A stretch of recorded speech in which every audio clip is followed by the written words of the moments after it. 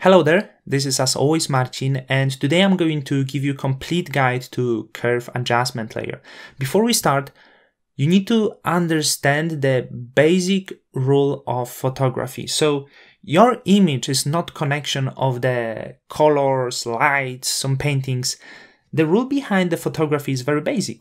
You have three lights: red light, green light, and blue light, connected together with different intensity, give you your final image. And there is nothing more behind photography. So understanding this help us to understand how not only Curve Adjustment Layer works, but how most of the adjustment layers in Photoshop work. Because most of the adjustments that we have in Photoshop work on this basic rule on manipulating red light, green light, and blue light. So in this tutorial, I'm going to tell you everything you need to know about Curve Adjustment Layer, how to read histogram, and what exactly happens when we manipulate with curve. So let's move to Photoshop and start working on some really simple examples.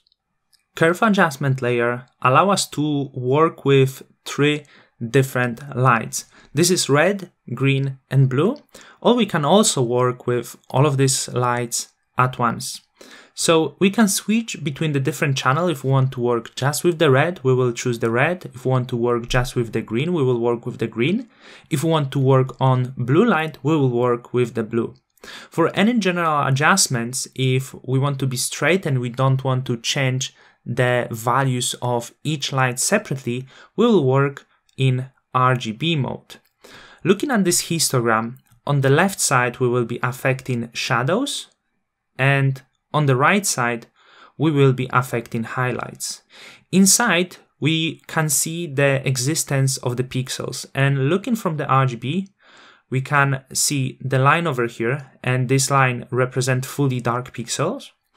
The line in the center and in between a little bit, and this line will represent everything that lies between complete brightness or complete darkness. So I would understand this would be my colors, and we have a line over here in the highlights that would represent this complete brightness. So for example, if I start from the shadows and go down and pass beyond the center here, as I have nothing that would be brighter than these colors I had here and darker than this white here, this image would become dark mostly at this point. And also, going to the end, as you can see, there will not be change because we are unable to darken complete brightness. Going opposite way, what I will do now, I will try to fill the shadows with the light. So I will be affecting, starting with the complete darkness, and I will also be affecting these colors. So let's see how it works. I'm going to increase this, and as you can see, at some point we get complete brightness because we fill all of the shadows with the light. Now, moving to the highlights. What I will do, first I will increase the highlights. So as I have complete brightness, we won't see effect over here, but we will start seeing effect first on the colors, and then the brightness on them will increase. But we won't see the change on complete darkness because now we work selectively on the highlights. To work separate, so for example, if we want to affect the highlights now, this complete light, we would have to start decreasing from this light. The same way as we were decreasing the light over here. Moving to the different channel, I will move to the red now. If I want to decrease the red light, I will grab this slider and I pass the middle, I have complete darkness because here I only had the red light at 50% strength.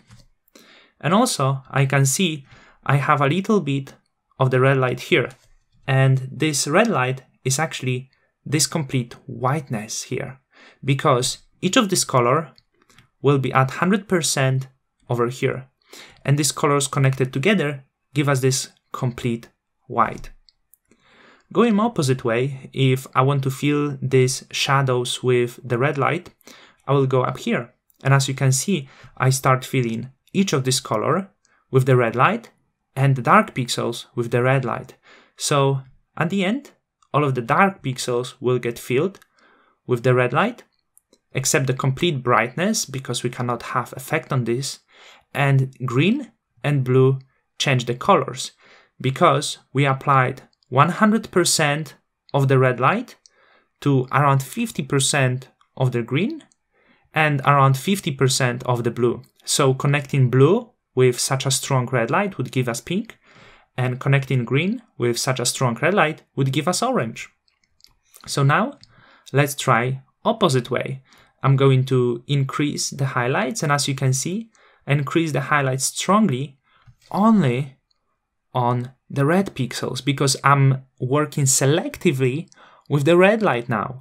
But also we can notice that there is a little bit of the light in other colors. So when I increase the highlights after I pass the center here, I start affecting the other colors. Before I pass the center here, I cannot pass them, because as I said, each of the color has around 50% strength. So once I pass it and I enter the area that will be brighter than these colors, I will add some of the red light to them, and this is why the blue color got purple and the green trying to get yellow but kind of cannot get there just yet. An opposite way, I can also decrease the light of the blues, and I can take away the red light from this complete brightness. So white change into cyan, the answer is very simple, because when we connect 100% blue with 100% green, we get the cyan.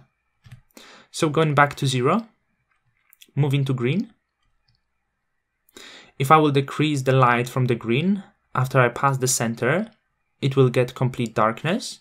If I will increase the greens and fill this for the dark pixels, and as I pass up, as you can see, the green will equalize with the background, and when it comes to the red square, it got filled with 100% of green light, so it got really nearly complete green. But of course we need to remember that was a little bit of red, so that's why it will never reach the green.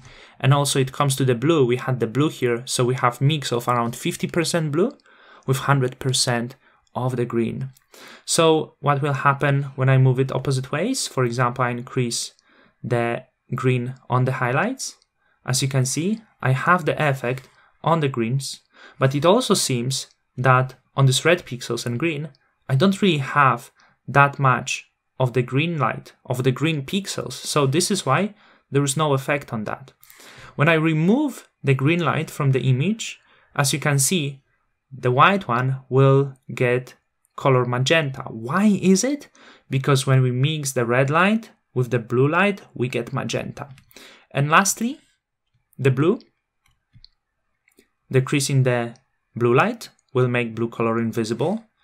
Increasing the blue light in everywhere but highlights will make the dark background and the blue color complete blue, and we get the mix it with red color and the green color, so we achieve the new colors. When it comes to the highlights, when I increase the highlight on the blue pixels, I can see the change on the blue. I can see also change on the green and red, because it seems we had some of the blue pixels there. And when I'm going to decrease the blue light completely, as you can see, I got the new values on the red and green, because I removed the red light from these colors.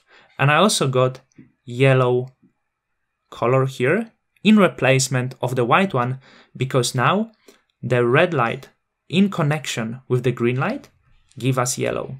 So as you can see, the image, no matter if you have white color, black, it's all based on lights, and we can use it in photography. For example, on this image, I use the dark image because it's easy to visualize the lights here. So when I open RGB, as you can see, I can work on the shadows, and can increase the shadows, I can decrease the highlights, I can increase the highlights, and the same thing will be happening, what was happening with my color image. So I got here, it seems I have only the red light in the complete highlights. This is why it stayed red. Moving to the colors, for example, when we work on the red and we move the curve a little bit below, we often used to say that we add the cyan color, but the truth is we don't add any cyan color. What we do, we remove the red light from the image. So for example, when I remove the red light completely, I'm only stayed with blue light and green light. This is why we have this image that will have only blue color, green color, and the cyan color, which is the mix of these two. When I will come to green and remove the green light completely, I will only have the red color and the blue color because we don't have any green left. If I go to blue and decrease the blue light completely, I will have only green color left, which is green light, red light, and yellow, that will be connection of green and red. So this is how you understand how RGB works and how curve will work. And curve adjustment area will allow us to mix these lights in a very complicated way. So for example, in the red channel, I will create a point on my curve over here. I will decrease the red light and I will decrease the curve over here. Then I will go to the blue channel and I will increase the blue light on the highlights here and maybe something like this. And as you can see, by manipulating the lights just a little bit, I decreased the red light from the highlight area where they existed, and I increased the blue light in the highlight area where the blue pixels existed. So as you can see, a quite small change. We can do more complicated things because we can go, for example, to the green. And if I want to decrease the green light from the dark pixels, I can do it by dragging it down, and I can create another point curve here and increase the green light on the highlight area. And as you can see, once again, we change the lights on the image. So keeping it simple, I don't want to do some complicated tasks here. You will have the certain idea how the curve adjustment layer work. And what was important for me to not think of the curve and channels as the colors, but I wanted to present this as it is. And what it is, it's simply three different and basic lights: red, green, and blue. And using them allow us to manipulate values of this light. And when manipulate the values of this light, we change the outcome of the image and the colors of this image. Thank you for watching. Of course, don't forget to check the links that I have in the description. On the daily basis, I'm retoucher. You can see my portfolio, which is also in the description. And I want to invite you to my website, retouchingninja.com. I share their free retouching course and some bigger courses. So if you will be interested and you want some high quality teaching, check my website. Thank you for watching, and I will see you soon.